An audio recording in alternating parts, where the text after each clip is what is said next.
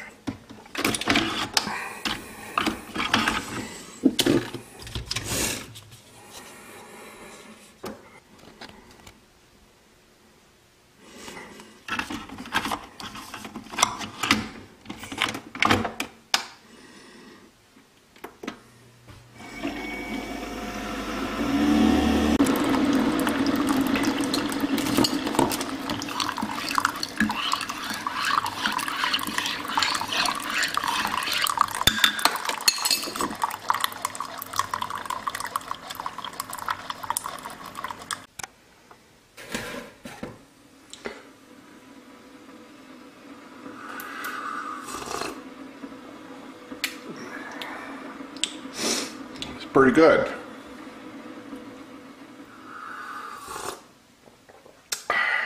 It's fairly strong, good coffee flavor. It don't taste burnt. Probably got a little more caffeine in it than normal.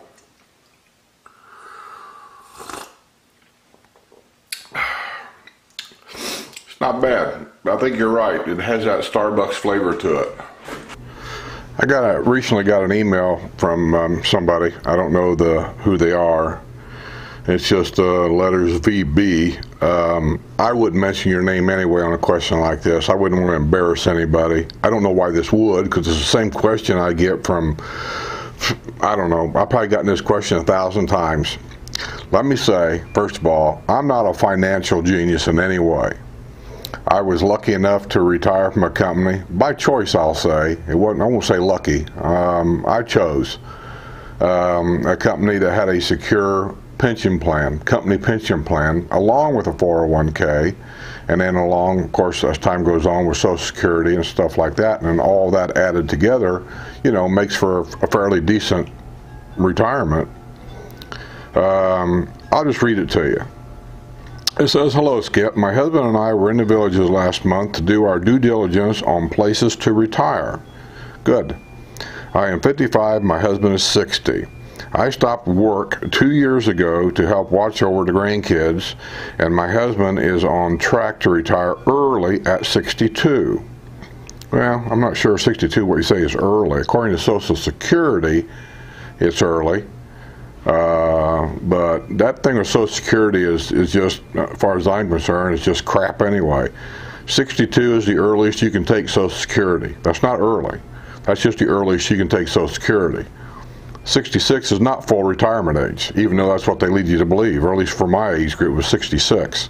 That is not full retirement age at Social Security either. Never has been. But needless to say, we'll get on with that argument.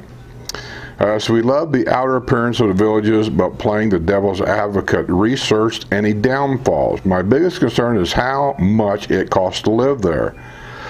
I'm going to say real quick, we did a video, Sue and I both did a video on all the expenses that it takes to live here for us in this house, roughly 1,600 square feet.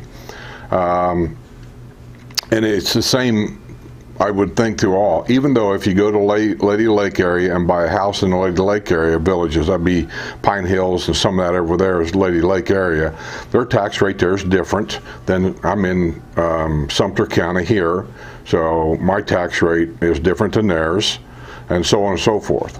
It's 90% of the Villages is in Sumter County. So anyways, how much monthly budget should I be to live comfortably? I can't tell you that.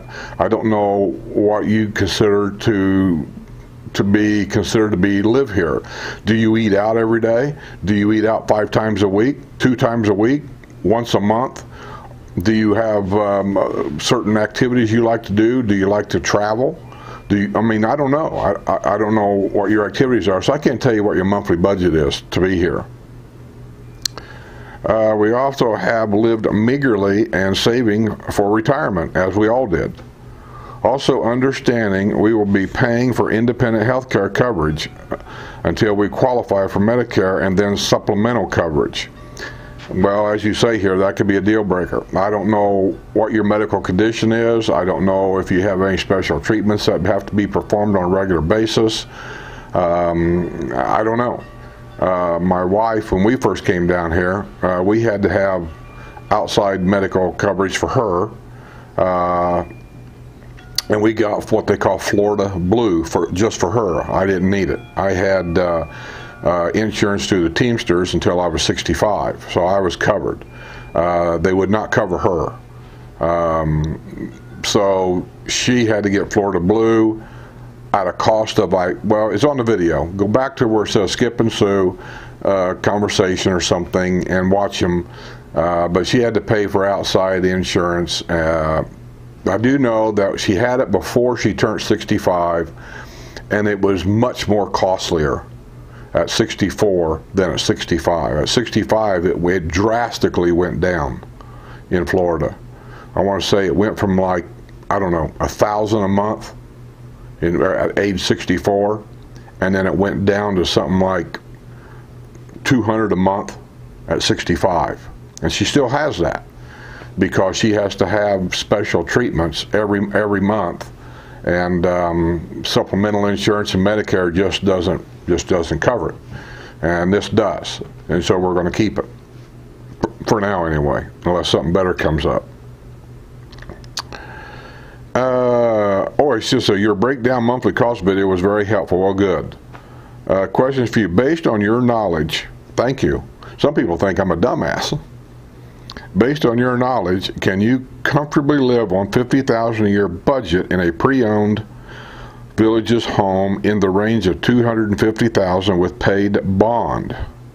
Does the Villages have a deferred management fee, aka exit fee? No, there's no exit fee or anything. This is not a private resort. This is like any other place you've lived in the United States. You buy a house, you own the property, you own the house. It just has certain restrictions on what you can do outside that house, so the community always stays clean and it always stays blended. In other words, your neighbor can't paint his house John Deere green. Your neighbor cannot have 5 cars that don't run sitting in a driveway because he's working on every one of them. You can't do that here. Well, I guess they can until one neighbor calls, and then that starts the whole process. So yeah, it stays clean. If you've ever been in the Villages and you ever drove around, looked around, first thing you're going to notice is how clean everything is. You don't see trash laying in the street. You don't see junk cars parked on the road. You don't see any of that. And for me, I like it. I've lived in a city where people parked all over the street and the kids rode bicycles all over the sidewalk, and that's just the way it was. City life. I don't want that life. Not here. I just don't want it.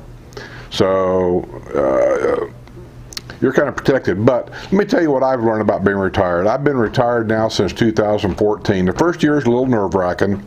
You know, you start watching everything. When you go to the grocery store, this generic brand, that saved me 50 cents on a box of cereal, so you buy it. You just start watching every penny, because that first year is nerve-wracking. I don't know how to really describe it. You know exactly how much you got on your, say, your checking account when you first moved down here. And then at the end of the year, after you made it that first full year of paying your property taxes and all that stuff, you look at your checking account and see if you're the same, above, below, whatever. And you take a lot of things in consideration too, but that's what I did that first year. And once I knew we made it through the first year and we were basically, you know, basically the same as far as money goes than what we was, and then of course I took it in accordance what we had spent too, you know, for, I don't know, for any upgrades we may have had added in the house in that first year. You have to figure on that. But we were okay. And I thought, well, I made it that first year, I guess I'm okay as long as I don't go crazy. I've learned this in retirement. It really isn't how much money you make. I mean, of course it's nice to make that $100,000 a year if you're retired. Sure, who wouldn't? I would. But I don't have it either. It's how much debt do you have. That's the key. If you can pay cash for a house, you got no house payment. If you can, you know, forget the bond. The bond's really minimal. It's not even really worth worrying about, I don't think. If you don't have a car payment, that's key. And you just keep that kind of thing, you know, no credit card payments. Or if you do use your credit cards for a lot of stuff, then are you paying them off every month? If you're not, see, then that's debt. So if you have no debt, or at least also you say very little debt coming down here, you're fine. You're going to be fine. Just don't overspend on a house. People do that here. They have a tendency to do that. Bigger the better. The bigger the better. I know people who've had beautiful homes, 3-bedroom, 2.5 baths, you know, an outdoor kitchen in a lanai, all this stuff, and then they sell it, and it's like, oh, what's the matter? You know, you talk to them, so what are you matter? Are you moving back north? I mean, you just don't like it here? Well, oh no, we're buying a bigger house. And I don't understand it. How big a house do you need for 2 people? But I mean, that's just me. We're fine where we're at. The only thing I ever wanted, and that I complain about to this day, is I'd like to have gotten a golf cart garage. I know that sounds trivial, right? But that extra space in your garage means a lot, and I don't have it. So we're always constantly juggling stuff. When something gets moved out of the house, I put it out in the garage until we decide what we're going to do with it, and it's just in the way. It's just in the way. Where if you had that golf cart garage, that little extra space, you know, if I wanted to put up, say, a couple of little cabinets out there for tools and things, and maybe a small little corner workbench off in the golf cart garage area to work on things, I could do that. In a 2-car garage like what I've got a 2-foot bump out each way, and it's just, I get stuff in there, but it's just, that extra golf cart garage means a lot. And if you can afford a 3-car garage, and they're around, or 2-car garages side by side, that's good. So when I retired, I intended to bring down a couple of my toys. I had 2 Corvettes. One was a '94, loved that car too, and the other one was a 2000 and man, I almost forget the year, 2002 LS1, and I loved that car too. And I also had 2 Goldwing motorcycles. The one I wanted to keep was a GL 1800, and it had, as motorcycle riders know, over the years I had put on a lot of accessories on the bike, and it had a lot of custom work done to it. And I had a custom trailer on the back of it to match. I mean, this is serious money, and I got nowhere to park any of this stuff. So both Corvettes were bye-bye, and truly the one thing that me and my wife really enjoyed doing was that 1800. We enjoyed riding with that, traveling with it. We'd take a week, 2-week vacations on it. I mean, it's gone. So I give up a lot, you know, for a 2-car garage. But hey, you know, I'm not regretting being here. I'm not regretting giving it up. But I will say that I miss it, and I will say that the golf cart garage is it's a space saver, man. It really is in the garage. It really is. And the bigger garage you can buy, that you can afford to buy, I highly recommend to do that. Get the biggest garage you can afford to buy. Yard size, I don't care about a big yard. It's just too much to take care of. I'm retired. I don't want to take care of a big yard. I know you can hire it done, but still, it costs a lot more. There's a lot of things to consider, but I will say this: you will be fine. Have very little debt when you come down here, and you're going to be fine. Groceries you're going to find is about the same. Tax rate, I don't know where you live, but the tax rate here, I don't even know what it is per 1,000. I don't even know if they can put it on the bill. Sue talked about it. But our tax rate here is like $2,300 a year.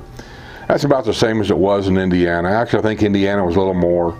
Home insurance is about the same as it is in Indiana. It was like $650 a year, I think, or $700 a year for everything. So no, you'll be fine. Like I said, but I don't know your lifestyle. Anyway, I hope I answered a few questions there. I know there's only one question I answered. I think I may do that. Answer one question at a time on a video. That way I can kind of be as clear as I possibly can be. So hopefully that helped out. So until then, I'll see you on the other side.